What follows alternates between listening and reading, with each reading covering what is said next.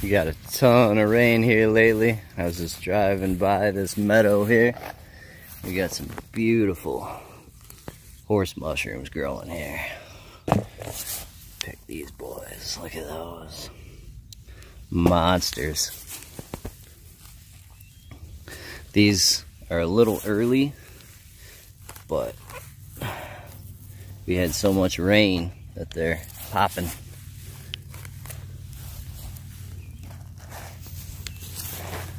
There's everywhere here.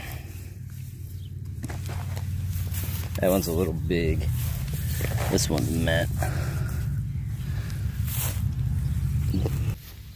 Look at this big mature one here. It'll have these pinkish gills, but the young ones will just be kind of creamy whitish gray. But it's a nice mature one. Alright, now we gotta run for it. Yeah, so there aren't too many mushrooms that I'll slam on the brakes and pull over and grab, but this is definitely one of them. So these are horse mushrooms. This is Agaricus arvensis, and these are some of my favorite wild mushrooms to eat, these wild Agaricus mushrooms.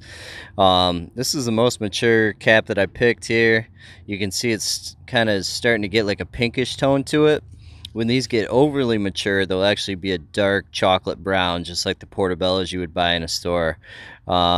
So I'm going to go through cleaning some of these.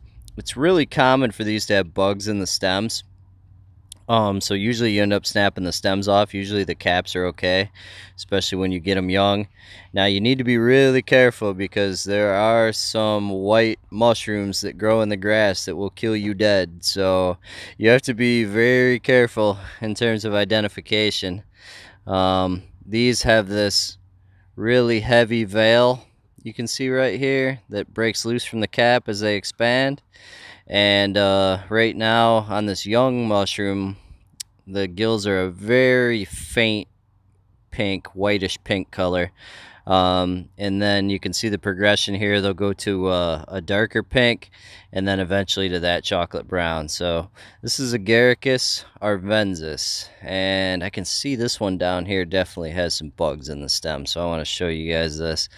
So when you snap these off from the ground and you see that right there, that kind of yellowish color in the bottom of the stem, that means you got fungus fly larvae going up through the stem.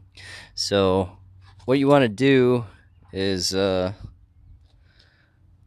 just take a knife. I'll show you guys here. We'll cut at the base.